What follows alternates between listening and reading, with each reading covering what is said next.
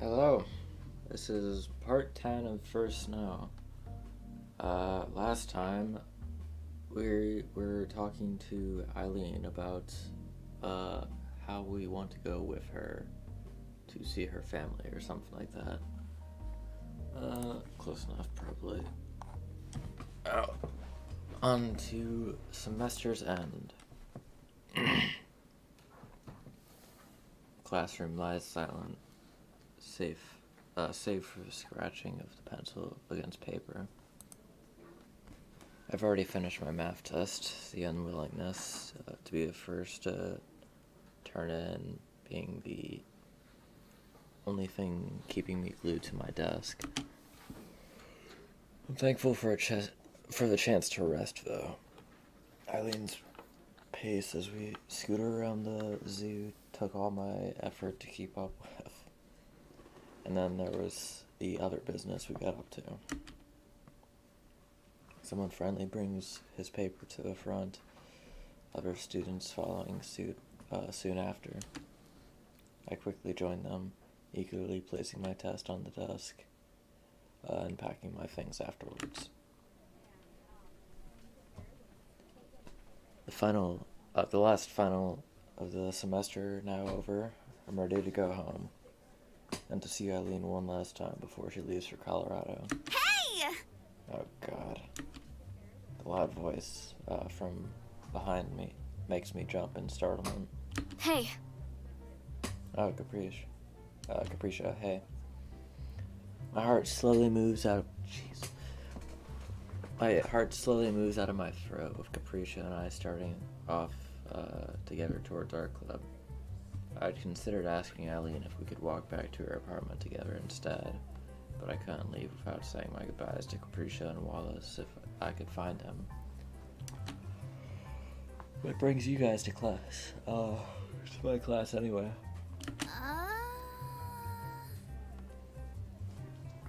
Or you, I guess. She probably didn't say guys. Millie wasn't around, so I got lonely. Oh, great. So I'm the second choice, huh? Well, at least I can be around for her.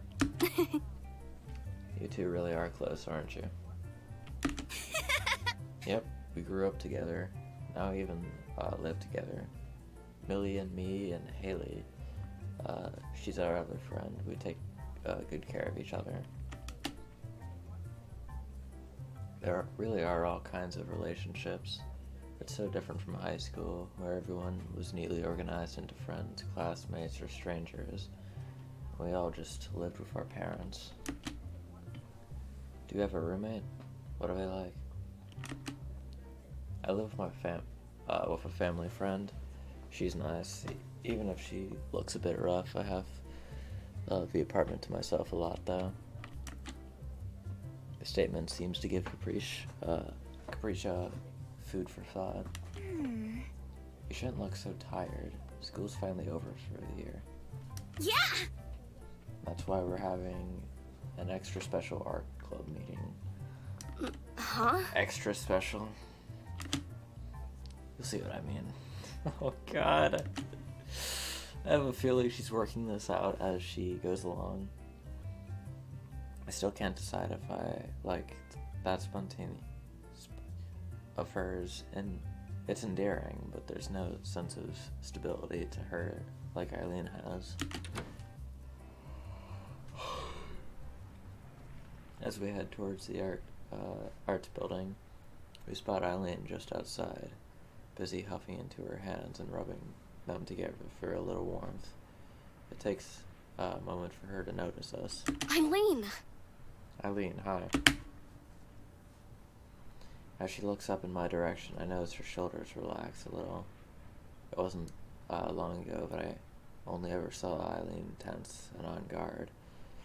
But now she's reflexively relaxes when around me. It's nice.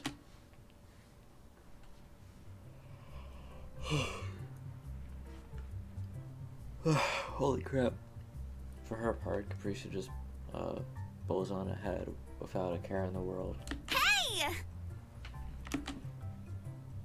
Eileen is right back up as soon as she sees my companion. The moment lost. Yeah, I figured that was gonna happen. Still, I'm left rather happy at the effect I have on Eileen, whether she notices it or not. Afternoon. Afternoon, you too. Ckishu, why are you looking at me like that? It's creeping me out. Ckishu grabs onto both our shoulders and, to my surprise, directs us away from the arts building. Fun! We've had a change of plans. Huh? Do I get a say in this? Once again, Ckishu either doesn't hear or chooses to ignore clearly the second option.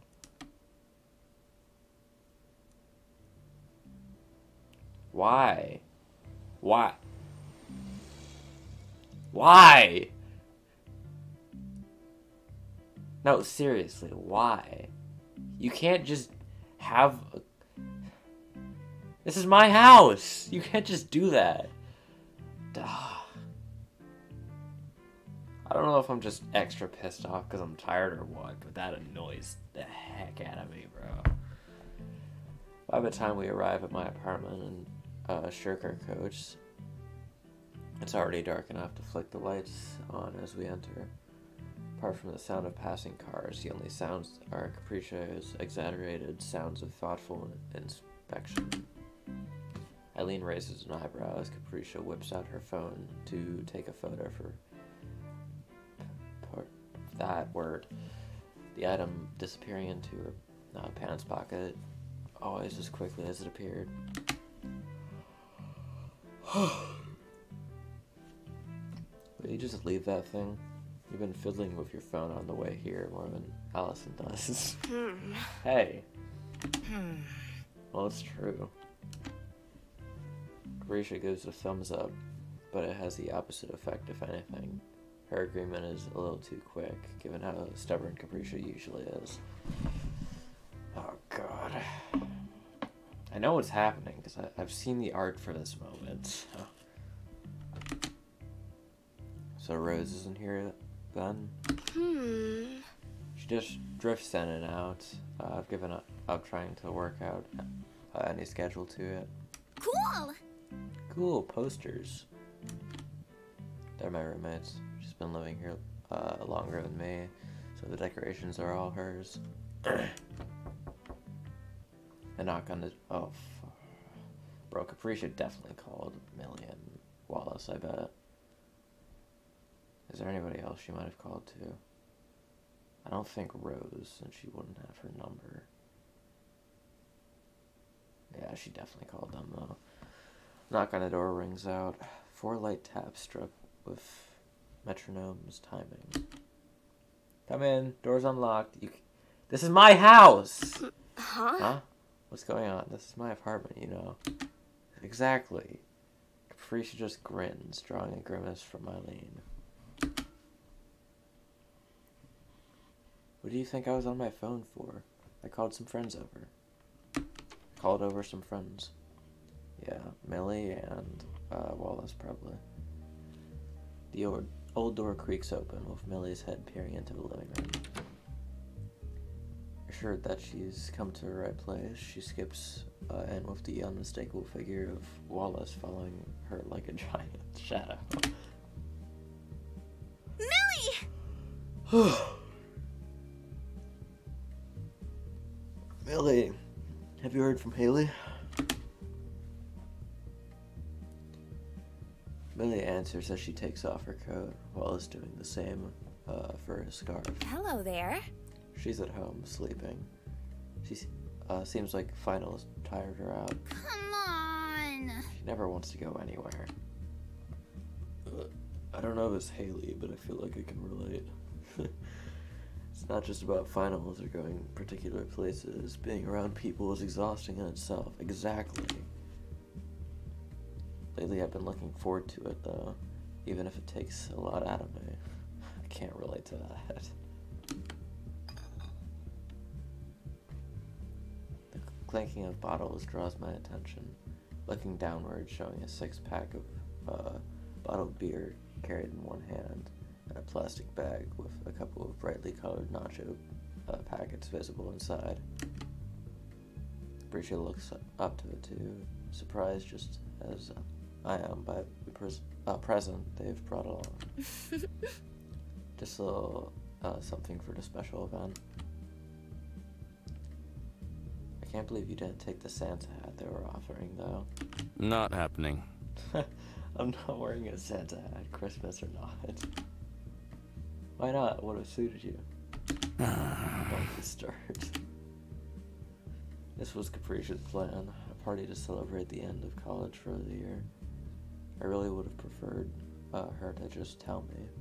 Yeah, really. But there's always a begrudging respect that she apparently managed to organize all this during the short trip from college to my apartment. I'm about to warn Wallace and Millie, casting covetous eyes on his beer.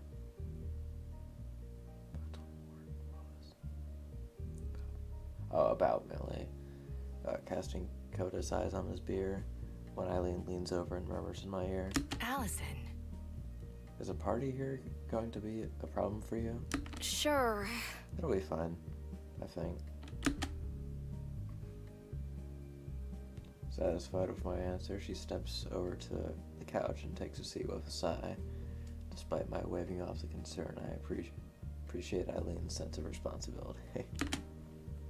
As we talk, Wallace sets down the beer and chips on the table. Capricious wastes no time scooting over and ripping open the bag, Millie soon following and taking a seat across from her. Self-voicing disabled. That was an accident. The fact she steals one of the beer bottles doesn't go unnoticed. Millie. Wallace.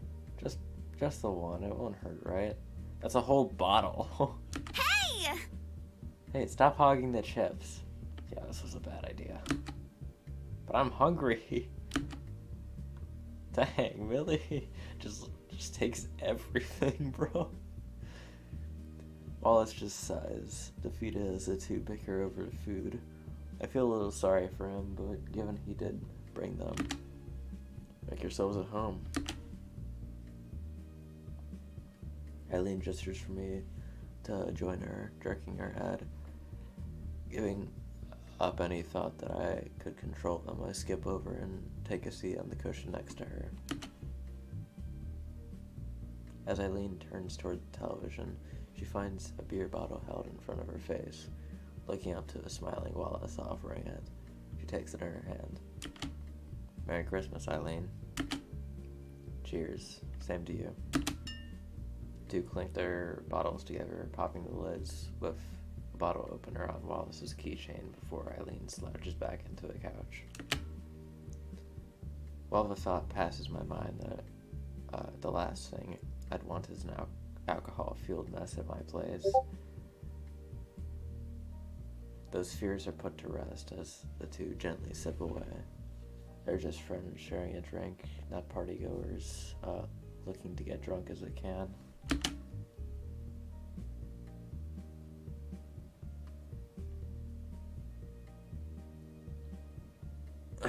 Looking around the room, this sure is a low key for a college party.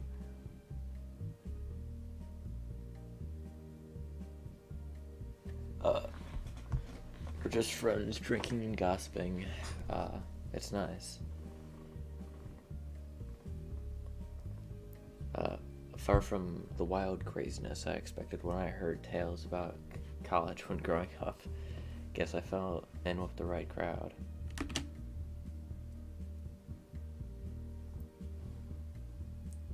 What are you doing hanging out with us losers anyway, Millie? Writing club not doing anything special? No, not really.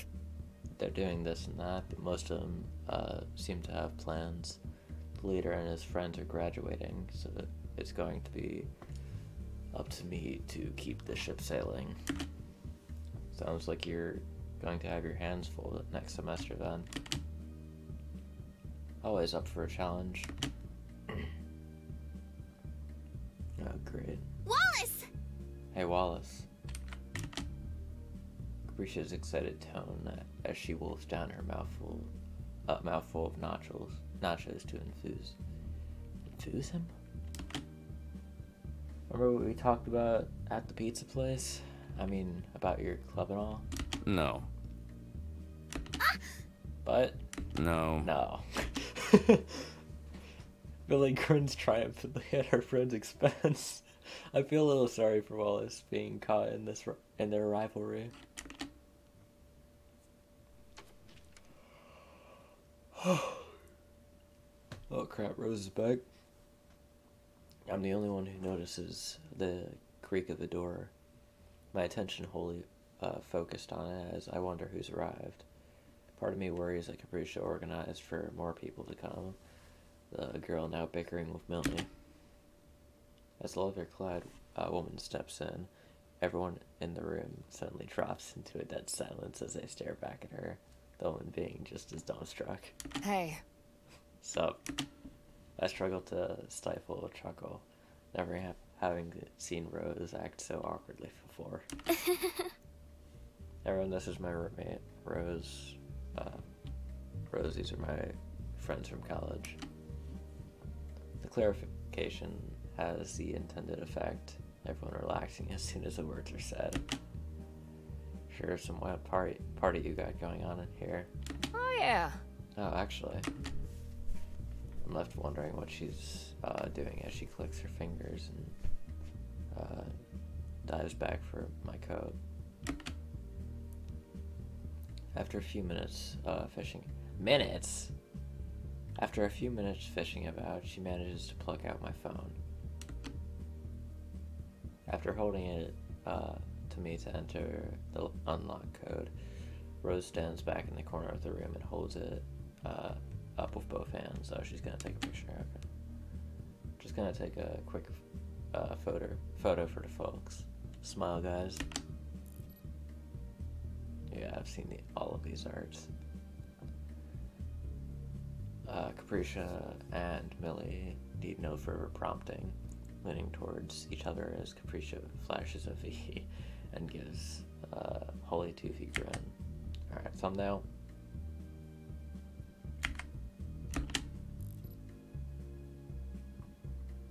I simply lean towards Eileen as she does the same.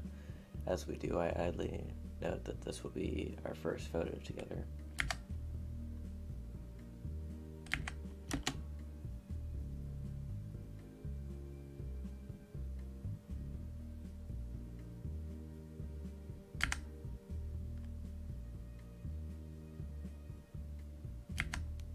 As Rose brings the camera steady, I can't stop myself from smiling. I spent so long stressing about it, being away from my family, but before I knew it, I found myself surrounded by a new one. We might all be a bit odd, but we get along. I find someone to hold dear and who cares for me.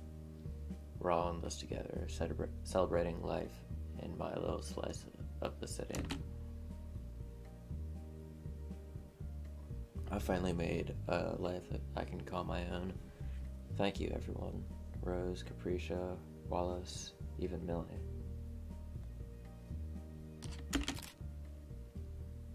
Oh yes, that is a good one. That's right, that's a good one.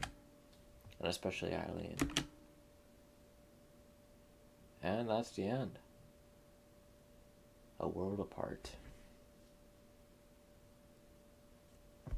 I like that.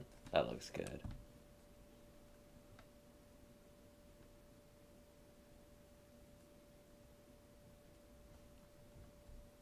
Okay. That's the end of the chapter, so we're starting Act 3 now. But I'm going to end that there. Have a nice one.